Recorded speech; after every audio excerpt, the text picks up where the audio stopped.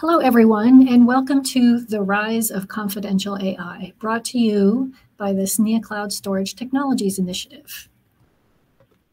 I'm Erin Farr, your moderator for today's discussion. I work for IBM and I serve as Vice Chair of the SNIA Cloud Storage Technologies Initiative. Today we have two excellent speakers. We have Parviz Peiravi, Global CTO, Financial Services Industry Solutions at Intel. Hello, Parviz, how are you? Hi, Erin. I'm doing very well, and thank you for giving me this opportunity. Thank you. And we have Dr. Richard Searle, who is Vice President of Confidential Computing at Fortanix. How are you, Richard? Yeah, I'm great. Thanks, Erin. Good to be with everybody today. Thanks. So first, a little bit about SNIA.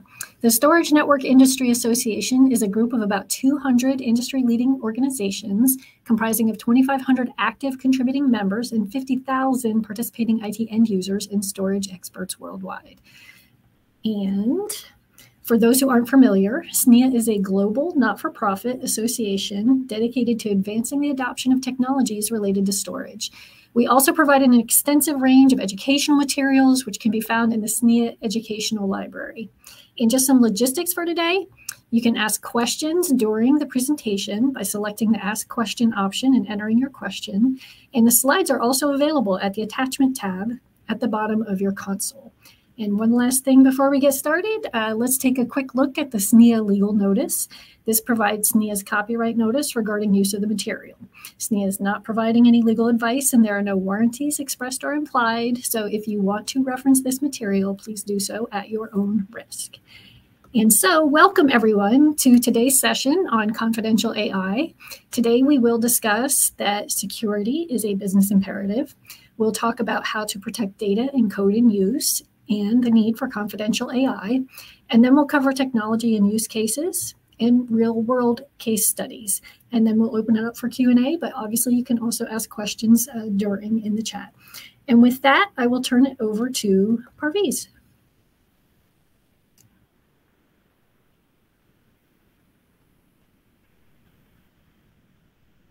Parviz, did we lose you? Are you still there? Yes, thank you, Erin. For a second, it was kind of a disconnection, but we are back on.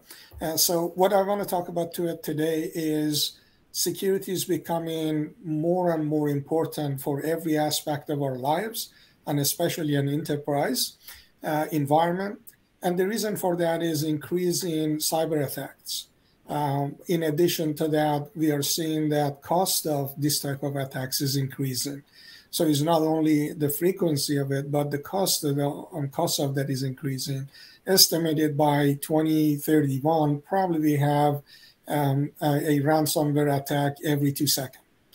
So this is really pushing us from an enterprise architecture perspective and infrastructure management to figuring out how to deal with that.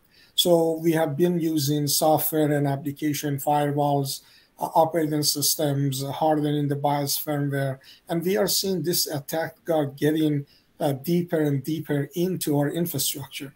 So before with the firewall, we could block many of it. But that's not the case today with cyber attack, ransomware, and adversarial attack, and etc. And this is why it's important we pay attention to security from multi-perspective. And this is going to help us to reduce the surface attack. Probably we are not going to be completely containing environment, but that's a conversation we have today, how we can reduce the surface attack and be able to deal with that. In next slide that I'm going to talk about, security is also a business imperative. If we take a look at this, customers are demanding it. As more hack and data breaches happening, customers are unhappy. And we are seeing more and more often email from different vendors that basically letting you know that your data is out in the dark side. And this is one aspect of demanding by customer driving us to think about security in more holistic way and also very detailed. So government and regulators are also looking at this from a multiple perspective, from data privacy perspective, and governments from basically national security perspective. And they are seeing that any information that can be basically stolen from different entities within a country could be used against the government of United States in this case and any other governments worldwide. In addition to that, cloud leaders are driving this as well. As cloud migration from on-prem happening more frequently, and this is a trend going forward, that cloud vendor also paying attention to provide the security feature and capability that is differentiated value for them. So that's where this is a business imperative rather than just technology decision making that we have been looking at it in the past. In the next slide that I will looking into, data protection is really driving this business opportunity as well. So in many cases, we are thinking about if we can offer new capabilities, security functionalities, capabilities, and features, then that becomes differentiated value to competitors. If one cloud vendor offers one type of security versus the other, or one service provider providing additional security, then this has become part of the offering to the customers and differentiated value for them. Now we are seeing this is the data protection become a fundamental requirement, as I said, from business perspective to regulator to government. And world data is going to increase significantly, as we are seeing here by 2025, about 61% year over year. That's massive. How do we protect this data? How do we protect the intellectual property, which is part of this data that we are talking about, and so forth. In addition to that, workload placement decision factors also play an important role. We talk about that regulation and compliance, trust factors, cost and complexity, zero trust security strategy. These are really key aspects of why data protection is driving the business opportunities, in addition to solving the data protection security issues combination together. Next slide, please. So protection data and coding use. What we've been having today in most environment is that we have secure our data at rest in a storage encryption technology. We have secure the data in transit, moving between different basically components or entities within an infrastructure via network encryption. So we have done that, but we are seeing the cyber attack is continuously rising. So we need to continue doing that. But in addition to that, we are seeing new attacks. And this is based on new capabilities. So we do have new way of processing data, new way of analyzing data, new way of building our application environment that open up the door for different attack vectors. So data in use is one of the newest attack vector that hackers and attackers are looking into. And that compromise on when you run your application, it is completely open in an in-process environment. So it's been unencrypted and it's been processed within the CPU environment and system memory combination. And that's where the attack vectors are focusing on going forward. So to preventing that, we have a technology that is based on what we call trusted execution environment. So we created an environment, and this environment providing utmost security for runtime of the application environment, runtime for model.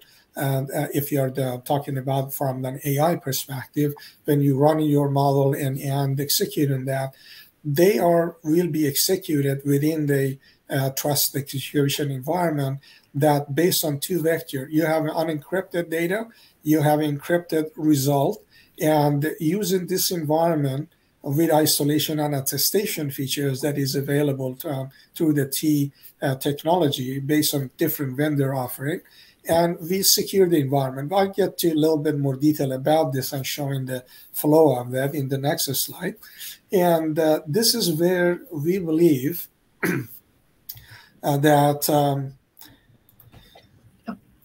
rethink the way trust works. this is what we believe traditional change of trust worked on chaining different type of securities.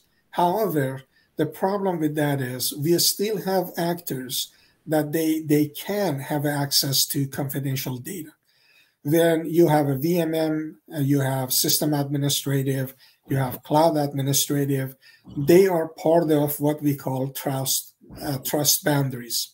And trust boundaries, it's where anyone in those trust boundaries or any components of an environment can access the confidential data. So with the confidential computing chain of trust, what we are doing is we are removing many of these actors, such as OS, VMM, and BIOS, which is system administrative and VM administrative, outside of the trust boundaries. So on the right-hand side here, you're seeing that there is a chain of trust built from hardware, root of trust. We verify the hardware and confidentiality and integrity of the hardware first, and then we chain that information with software that running in a trusted environment. And we are removing OS, VMM, and BIOS from that trust boundaries. And that's really fundamental concept of confidential computing using a trusted execution environment. One thing I want to mention in here, this is also fundamental to zero trust strategy. So with this, we are not trusting additional actors in our environment. We are reducing it significantly. In the next slide, we'll get into talking about where this technology could be actually useful. So in multi-part, these are not actually limited to every scenarios. These are highest top scenarios that we have seen so far and extending beyond that. So multi-party sharing scenarios is where data usage is without exposing you can use the data without exposing underlying data to other parties. This is very important when you want to share data between multiple parties. Let's say within a financial services environment, data sharing is one of the areas that has been growing because of the need for example, one is open banking in Europe. The insurance companies wants to share data with each other to be able to have a better understanding of their environment when it comes to fraud detection, financial crime, and so forth. So that's one scenario that we are talking about. The second one is moving the sensitive workload to manage infrastructure in the cloud. So how do you attest the integrity and confidentiality of data and code when you are moving it to the cloud? Can you just trust the environment by itself, or should be adding additional layer of security capabilities, attestation integrity capabilities that ensure that your data and code is going to be safe? Removing the infrastructure owners. So even removing the cloud owners. So cloud owners cannot see your data if you are using this technology via the confidential computing, and this allows you to trust the environment even more beyond what normal trust is being developed and or security layers is being built in the cloud service environment. And the lastly is hardware enforced isolation from other tenants. So it's not only providing you with a confidential environment, but also isolating you with the hardware capability, not just the software, from other tenants within an environment. And that's really the maximum we can offer from hardware all the way to attestation of the services and confidentiality of the data and code. And the last scenario that I talked about is talking about workload with a high privacy, security, and regulatory requirement. In financial services, there are many aspects that meet this requirement. So if you are touching any PII data, personally identifying basically information that's most sensitive for all of the financial services, healthcare, industries, government, and so forth, this will be protected via the T, environment and confidential computing infrastructure beyond traditional security solution that we are using today. And this really pushing us to the next step of talking about, which I will cover in next slide. What else that is coming up that accelerating the adoption of confidential computing environment? Those uses that I've been talking about, they are around for last 5-6 years and is expanding within that group. But we are seeing that rise of AI use cases really calling for a confidential environment that we can run AI type algorithms and codes with utmost security. And this is what we call it, the need for confidential AI.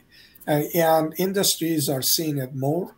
We are seeing it in financial services, in healthcare, in government. I'm sure this is going to be expanding across as the AI becoming embedded into every aspect of our operational perspective, just a normal living, and any aspect that we are interacting with customers. So confidential AI, it's a solution that we're going to talk about in more detail. But before we get to do that, let me talk about other aspects and how this confidential AI is going to able to secure entire basically flow of AI operation in the next slide. So we are seeing that ChatGPT, as one of the latest family of AI, is gaining significant traction. That's basically is on fire. Everybody talking about it. Every industry is looking at it to how they can take advantage of it. That's a great technology. It's going to be prominent and moving forward, embedded into many aspects of our life. But the problem is every time we are coming up with the newer technologies, newer capabilities, we are also bringing new surface attack that is not being tested before. And ChatGPT is nothing different than other technologies, but because of extended basically usage of ChatGPT that can be applied to many aspects of enterprise environment and consumer environment combination, open up many doors. One of the newest one, surface attack, for example, is prompt injection. So when you write in a prompt, by a malicious attackers, they can actually inject specific prompting that cause the system to reveal confidential data. Very similar to what we had in the past with SQL injection problem. This could happen with ChatGPT environment.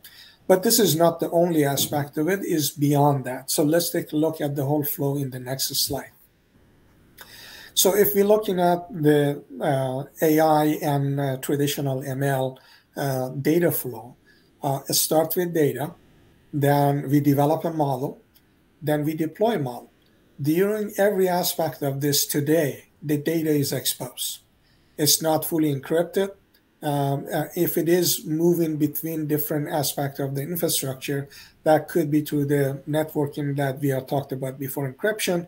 But beyond that, when you are trying to actually prepping data, normalizing it, and operating, basically processing it, the data is at open. When you are operating and running your model, that is also in open.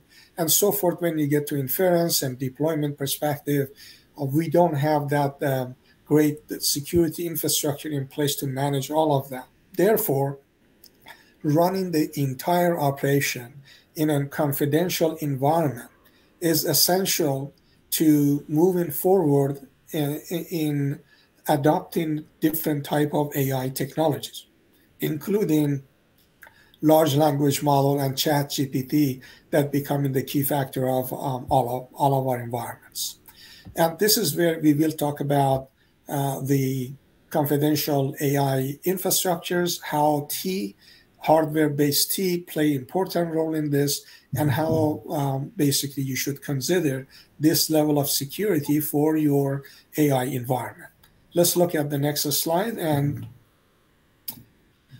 talking about the confidential AI in practice. This is where Richard, my friend, is going to talk about in more detail how a trusted execution environment in practice can help running AI, end-to-end AI processes in a confidential environment.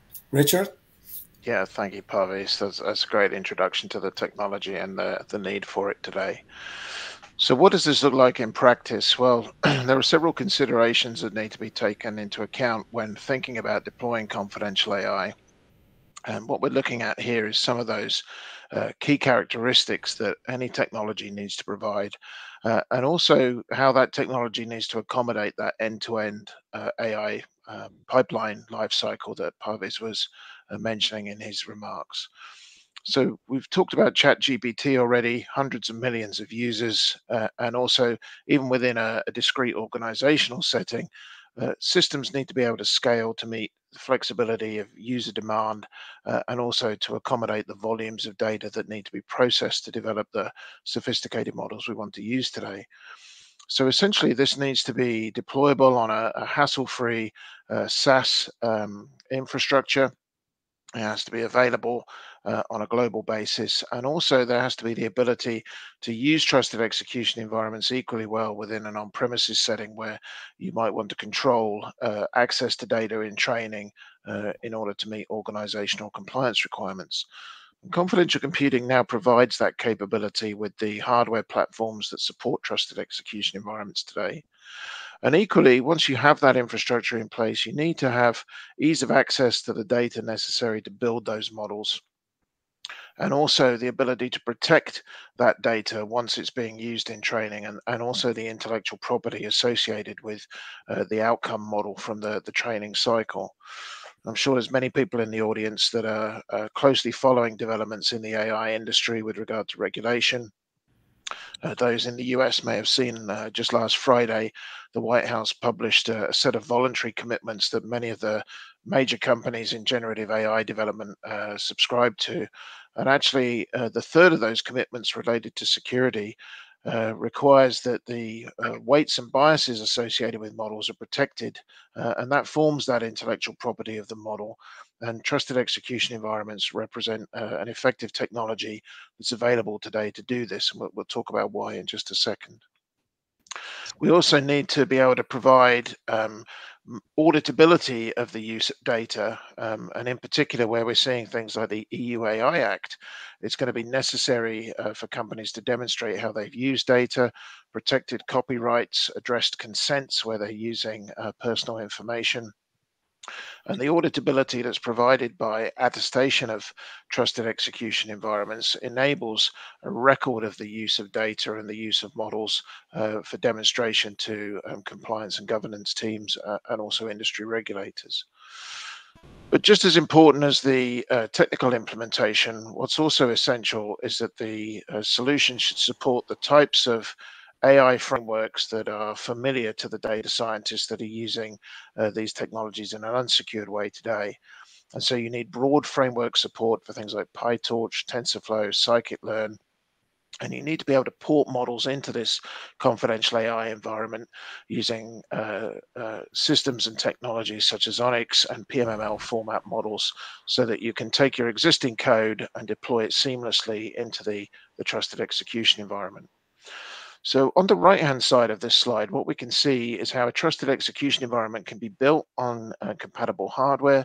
And this enables the running of models for training and inference in the same way that they would perform natively, because essentially it's the same code but running in a protected memory region on the hardware.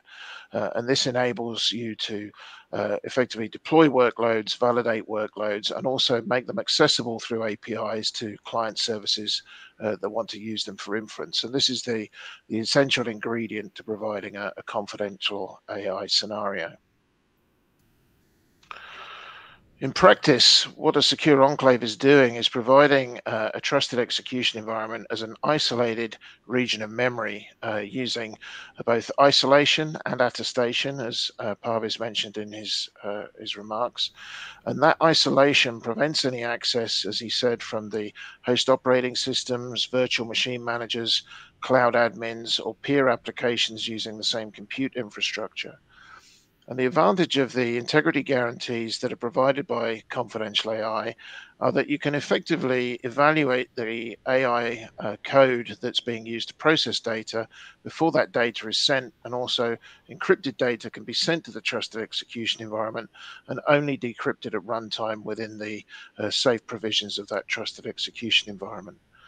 Using transport layer security that terminates in the trusted execution environment, it's also then possible to connect those client services using secure communications, so that if you have your data encrypted at rest with either encryption or tokenization technologies to provide data anonymization, with this availability of confidential computing today, you can provide full data lifecycle security with auditability for regulators and governance professionals. And this is a key capability of confidential computing that isn't available with other technologies that are being experimented with for the use of multi-party computation and AI deployment. Confidential computing with its attestation mechanism is the only way to provide the integrity guarantees necessary to validate workloads before they're actually operated on. So let's talk about where this is being used today within industry. We'll talk about some generic use cases, and then we'll talk about some more specific examples of how the technology has been implemented successfully and the benefits that are gained by those customers using it. So as Parviz mentioned, there are three principal industry verticals where we're seeing adoption of confidential AI across government, financial services, and healthcare. And there are some specific reasons for these verticals leading the way with adoption of this technology. In the government space, we're obviously dealing with examples of very sensitive and classified information. And also there's a need for regulators to process data that's been gathered from independent sources, and to do that securely without breaching any of the covenants associated with use of that data. And obviously, governments have access to population data that contains information related to healthcare, criminal records, etc. And this is important that this information is processed securely, and that analytics tools and AI systems that are involved in the analysis of that data do that in a secure and safe way under the provisions of regulations and legislation. In financial services, the same things apply. It's a heavily regulated industry, and there are specific covenants that apply to financial institutions in terms of how they use data, what data can be exchanged between different teams within those institutions, and how data needs to be isolated between institutions to prevent collusion and unfair competitive practices. And we'll see an example of that when we come onto a real world use case. We've seen So, Richard, if you yeah, don't mind, I added one anecdotal data in here. And so I've been involved with money laundering project using federated learning, for example, digital currencies, using blockchain technologies that has this core capability of T environment. What we are seeing, people trying to address the data security from different perspectives. For example, specifically in AI development, using synthetic data, which is fantastic. That's great for model development to a certain point, but synthetic data cannot replace actual data. This is where we offer with the security that right people can access the right data within the T environment with all of the security features that we talk about. So although you might be thinking using synthetic data, which you should, but runtime environment in production and then actual testing of your model on the data, that's really an area that confidential AI is going to provide for you beyond what we just talked about up to this point. Back to you, Richard. Yeah, thanks, Parviz. That's a really great point. And in terms of ensuring model accuracy for some of these essential application use cases, that ability to process real data is absolutely critical. And the other thing is that what we're seeing across both financial services and healthcare is interaction of services with the end consumer, be it the patient or the account holder. And obviously those exchanges themselves need to be protected in terms of the information that's being transferred either between doctors with things like telemedicine or requests for account details and payments and transfers by the account owner in a banking context. But in healthcare, there are obvious benefits from the use of AI. We've seen developments in drug discovery, utilization for epidemiology through the COVID-19 pandemic. Contact tracing, for example, is something I'm sure we all remember. And also the management of electronic health records, which are becoming increasingly prevalent in a variety of different jurisdictions. And so healthcare is also one of the pioneers of this technology, and we'll talk about a specific use case that has some very real benefits for the healthcare ecosystem. So in banking, one example of the use of the technology here is based on isolation of the data for analysis between different jurisdictions. In this case, data sourced within Switzerland that needs to be used to provide a detailed analysis for the parent bank in the United States. And in Switzerland, there are very stringent banking regulations that prohibit disclosure of private customer information to third parties. That actually includes other divisions of the bank and bank personnel that aren't located in Switzerland. So this has to be handled very carefully, and there has to be demonstrable auditability of how data has actually been deployed. So with the attestation service that's available with confidential computing, you can validate the actual machine on which the data has been processed, and that can include a geographic tag to provide data sovereignty credentials. And equally, permission controls can be initiated over data to ensure that only applications or human analysts that have permission to view the data can actually access it or process the requests for analysis. So here, what we're able to do is to serve encrypted data to the trusted execution environment, verify the integrity of the application that's being deployed there, and then actually control who has access to data and report that based on the attestation credentials, which are cryptographically verifiable by a third party. So an important use case, and also one that is the foundation for other work that's been done in fields like genetics, for example, in the healthcare domain. In the government sector, there's obviously a variety of applications in both civilian government and also within the military and defense context. In this case, what we're looking at is the use of confidential computing to provide a confidential AI environment that provides that full life cycle capability that Parviz mentioned. So it begins with training, in this case on synthetic data, which was chosen because of the limited availability of real-world satellite data to train a sophisticated model. But then once that model has been trained, it then needs to be used for inference over real-world satellite data. And in this case, the use case was to detect aircraft for secure object detection, and then to classify those aircraft according to their particular role characteristics. And here we're placing the model inside the trusted execution environment using the PyTorch framework to deploy our AI workload, serving the encrypted data that's drawn from the satellite imagery into that trusted execution environment, using AI to detect those aircraft and classify them and categorize their role, and then encrypting those results for use by a downstream application. What's important here is the ability to follow that full cradle-to-grave life cycle of the model and to deploy again using those frameworks that are familiar to AI developers, so that there's no difference in deployment and function of the model between the trusted execution environment and their unsecured use today. Equally, what we might want to do with AI deployments is to actually control the access to data and to ensure that we demonstrate compliance with regulations when the system is actually being deployed. And here we see a use case that's using computer vision to detect objects within the visual frame.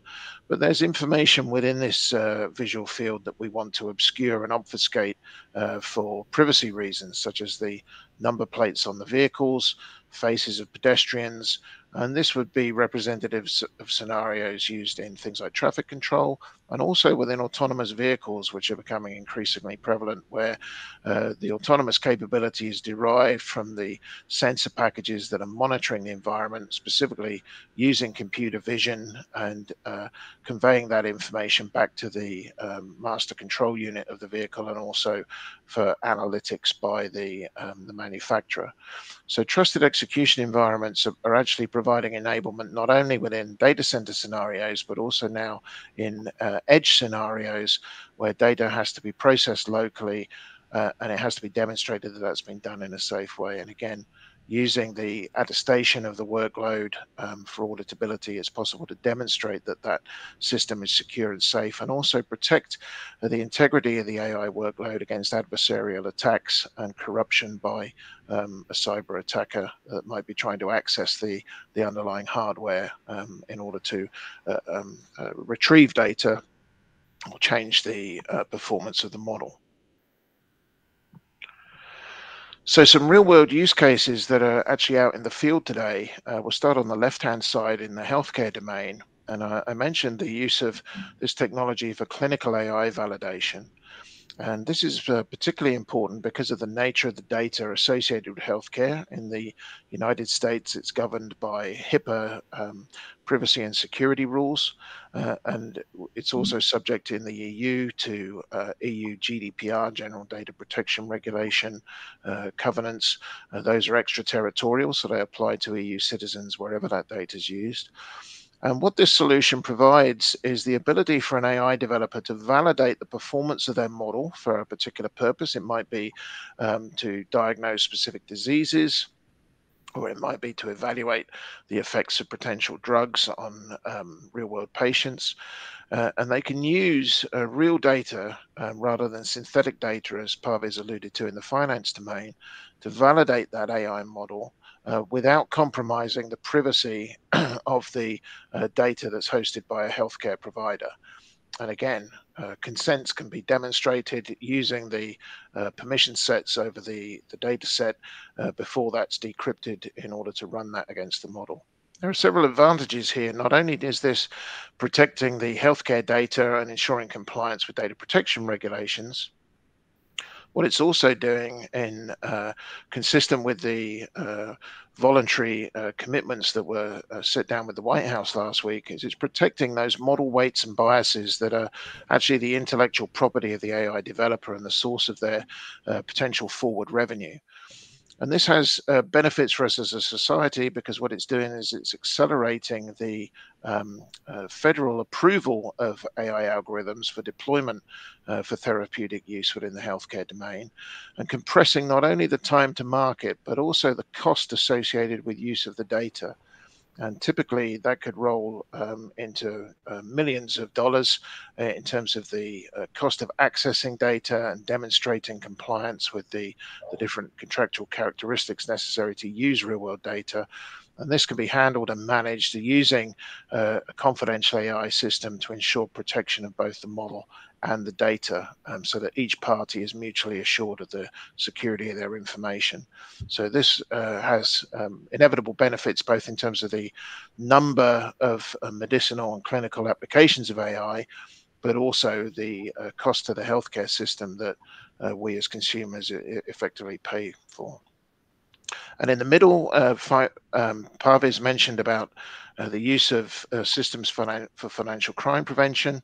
A paper was presented last year at the IEEE Big Data Conference in Osaka, Japan. It's reference 1 at the bottom of the slide, setting out a reference architecture for anti-money laundering using a technique called federated machine learning, where host data at individual banks that can't be shared is used to build a globally optimized model, effectively to pattern match and understand where transactions might be fraudulent, or where potential financial crimes can be detected in the transactions between different accounts, either within individual banks or between banks.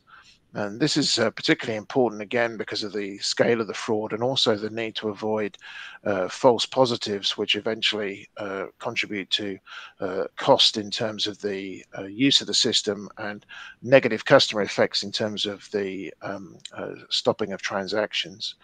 So this is an important use case. It demonstrates how TEEs, or trusted execution environments, across heterogeneous infrastructure and being used by different organizations can be brought into a common solution that has benefits for each of the parties. And rather than sharing data, we're now talking about the use of data in data collaborations with confidential AI, because the data isn't actually exchanged between any of the parties. And obviously there are regulatory benefits in terms of the potential oversight of anti-money laundering applications between different institutions. And then finally, following on from the use case we've already discussed, the paper references at the bottom as reference 2. In addition to secure object detection and validation from satellite imagery, the same system, using the standard YOLO v5 version 6 algorithm that many here might be familiar with, was used with transfer learning in order to adapt that system from detecting just aircraft, but also then to be able to train and detect the weapon systems that are located within the visual field. And this shows the type of flexibility and capability that can be realized with confidential AI in order to adapt AI models from third-party providers or open source libraries in order to suit specific purposes. And this again comes back to the use of technology not only within the cloud but within an on-premises environment in order to do local training on your discrete data in a secure and verifiable manner. So 3 real-world use cases that have used confidential AI deployments with confidential computing and that demonstrate not only the power of this solution to provide secure and safe AI systems, but also their scalability to very large real-world use cases with significant amounts of data. So with that, I think we're ready for some questions. Yes. And so please, as a reminder, you can ask questions by selecting the Ask Question option and entering your questions. And we did have a couple questions come through. We have a 2-part question, which is, can you please give us a picture of the upcoming standards for strengthening security? And do you believe that the EU AI Act is going to the right direction and it will have an impact to the industry? Yeah, that's a really good question. So one of the roles that I fulfill is I'm part of the NIST Public Working Group on Generative AI in the United States. And as we've seen, the draft EU AI Act was approved in June by the European Parliament. But just last week, in a debate at the UN Security Council, there were also calls to provide international regulation in the same way that we have treaties and conventions on things like arms control and human rights, etc. So I think what we're going to see is different nation states taking discrete approaches. I live in the UK, and that's taken a much more open approach to AI regulation in order to, in theory, stimulate innovation and avoid restrictions on the development path for AI. The EU already has obviously very prescriptive data protection regulation that we've mentioned today. And so the EU AI Act takes a similar approach. It's quite prescriptive and it's designed to complement data privacy regulations that already exist. As each country sort of takes its own approach, I think what's going to be interesting to see is how security and data privacy feature in different jurisdictions. One of the interesting things is that there's quite a lot of debate already today about how these massive generative AI systems have used data scraped from the web and whether things like copyright provisions have been acknowledged and whether data privacy of subjects in imagery from social media, for example, has been respected. And I think at an international level, it's going to be interesting to see whether, first of all, people can agree on a cohesive framework to regulate AI and not just leave it up to the companies involved under voluntary codes such as we saw published on Friday. And equally, if that code can be formed through collective agreement, whether everybody will sign up to it, whether certain countries will abstain, and also whether the time taken to develop that legislation isn't superseded by technological developments in AI. You know, we saw ChatGPT proved very disruptive last year, and I think, you know, it'd be interesting to see if there are further disruptive technical releases by the major developers in the next couple of years as they vie for market share. So I think it's an open question, really, what direction AI regulation will go at an international level, but I think certainly people need to be aware of how it applies within the particular regions in which they operate and where models are sourced from and how data is used. And another thing I want to add into that, what Richard already talked about, is regulators. So regulators in last 4 or 5 years are becoming more open, working with financial institutions to understand the impact of adopting new technologies such as AI in general and generative AI to be specific. And this combination of regulators and financial institutions, at least in this space of FSI, it's creating momentum. Regulators such as Monetary Authority of Singapore, they are leading this strategy and direction, working very actively with vendors, understanding the technology. They create their own internal AI team, etc. So they understand the technology application of that within the financial services and how to guide rest of the banking institute that they are directly working with. So I think combination of government, vendors, regulators, and industry, it's going to be able to come up with guidance on how to move forward with not only creation, but adoption, as well as continuous development and innovation within the area. So that's something that we need to take a look at it. Having said that, I want to mention that majority of financial institutions that I work with, they ban the use of generative AI within their environment, as is today, due to significant security threat, and as well as the areas that is unknown. And so this type of activity happening very quickly. I think the general guidance is going to be helpful, but combination of vendors and industry and regulator can provide very precise guidance in terms of adoption of this type of technology and innovation within that space. Great. And there is another question here. What is your favorite reference for implementing the confidential computing that bypasses the OS, BIOS, VMM, and uses the root trust certificate? Yeah, that's a great question too, and you know, respecting the vendor neutrality within SNIA, I think it's important to know that there are different implementations of trusted execution environments, and they're very relevant to different types of purposes. So, for example, you have process-based trusted execution environments. Some of you will be familiar with a technology called Intel Software Guard extensions, which is a process-based implementation.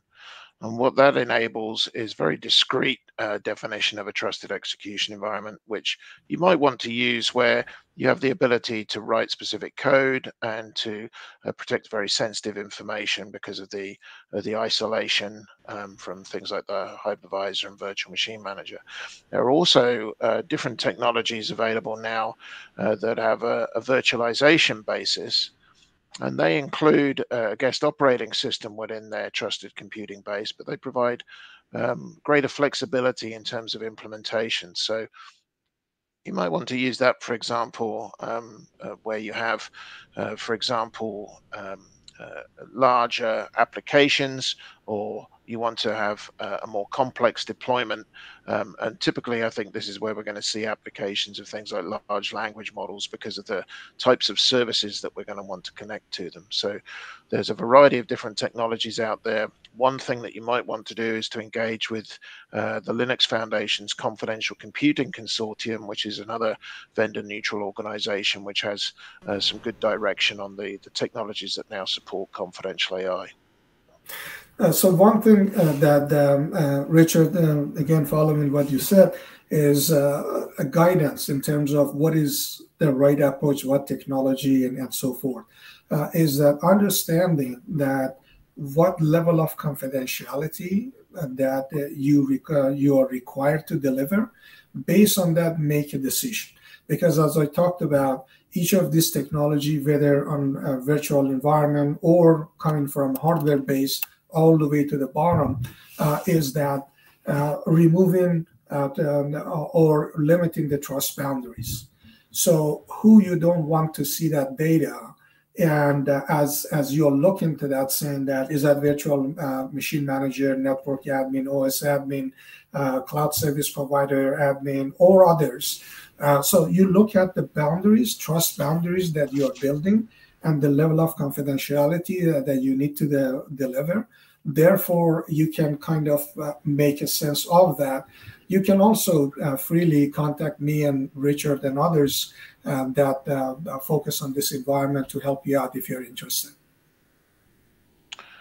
Yeah, that's a great point. Yeah. Oh, go ahead, continue, please.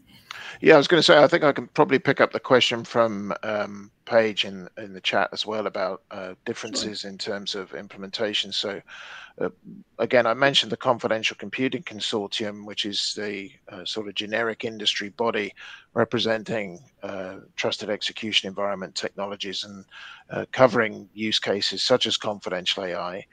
What's important there with regard to the trust model, and I'll come back to, Parviz, who mentioned about the need for a different model of how trust works. One of the critical things about confidential computing is that the definition provided by the Confidential Computing Consortium includes the need for an attested trusted execution environment. So in order to have that reassurance of confidentiality and the isolation and integrity guarantees that we spoke about, attestation is really what I would call the ground truth of confidential computing, and absolutely necessary. So in any secure implementation of confidential AI, that attestation provides the assurance that you're working in that protected memory region, data can be secured and encrypted in memory, and that the AI workload itself is shielded from the other elements of the computing system that Parviz mentioned on his earlier slide. So I don't know, Parviz, whether you want to just make some remarks on that. Yeah, so in general, as I mentioned, that the technology that you are targeting to use will provide certain level of capabilities. And if you're starting from hardware-based technology, then you have the utmost security capability that you can get. That means removing majority of actors outside of the boundary of your trust. So you're only limit that to an application that is running in a trusted executed environment can have access to confidential data. So you're removing everybody else out of that equation. So this is give you the utmost security capabilities. However, this also creating level of isolation that you might not want to use for a type of application doesn't need this level of security. So balance the need for utmost security and then more relaxed security environment based on your risk appetite. And that will be also another gauge in saying that what is your risk appetite, what is your SLA in delivering the security and confidentiality, and the technologies that we are offering cover both from multiple vendors on a virtual environment, separate attestation capabilities, what we call independent attestation, third-party independent attestation capability, even on top of the environment we are building. So there are a number of areas that confidential computing with a different level of capability can help you guys out to deal with this challenge. Great. And so I think we have time just for one last question.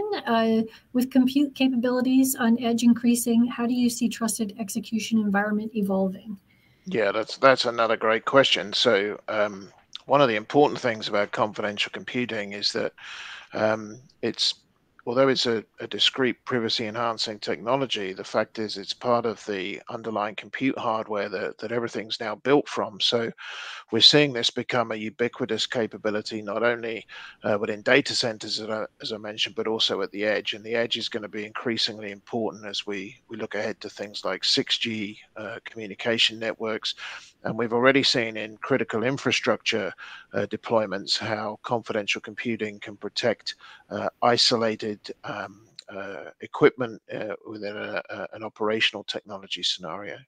So one of the things that I see moving forward with confidential AI is not only the very large models and the huge data processing capabilities of centralized services, whether they be within organizations or within the cloud through service APIs, but I also see a role for AI at the edge in terms of things like signal processing, data quality evaluation, particularly where that data is being sourced from different endpoints. And there are instances where this technology has been demonstrated in edge use cases, not only within federated machine learning in the finance sector, but also within healthcare. And in fact, I published a paper just recently in the Journal of Data Protection and Privacy on the use of the technology in the Internet of Medical Things, showing a layered approach to deployment of AI and how confidential computing can support that trust chain that Parviz alluded to. So I think very soon we're going to see confidential computing at the edge integrated with confidential computing at the center to provide full coverage of those critical systems and also validation of data provenance in terms of where it's sourced from edge devices. And as generative AI type technology advances going forward, especially ChatGPT type technologies, we are seeing inference is going to happen at the edge. Today, obviously training happening in cloud or data centers, inference happening in cloud and data centers, but we will see growth of edge devices that they run inference model at the edge. And the security technologies we talk about, especially when it comes to attestation, play a significant role in securing that environment. Great. And so to everybody, for more information about confidential AI, there are some links here in the presentation, which can also be downloaded. And thank you for viewing this webinar. You can also rate this presentation, and that's important to us as it gives us a solid indication of whether or not we are delivering the right quality of content. Thank you, Parviz and Richard, and thank you to our audience for joining us today. Yes, thank you. It's been a pleasure. Yeah, likewise. Great to talk to you today. Thank you.